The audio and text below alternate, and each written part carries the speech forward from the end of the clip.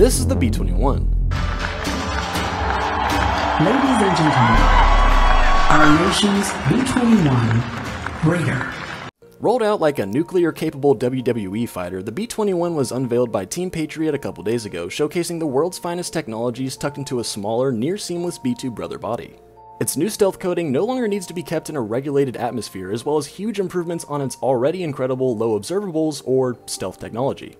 Rumored to be autonomous with confirmations on unmanned drone flight capabilities, the added defensive measures provide huge layers of protection to the craft, making this stealthy cloud-colored boomerang damn near invincible. As an embodiment of modern technology, there were even talks of removing all windows from the cabin of the aircraft, making it entirely reliant on its sensors. While it is capable, the viewpoints left are upward facing to further aid in mid-air refueling. Because the motherfucker has eco mode, too.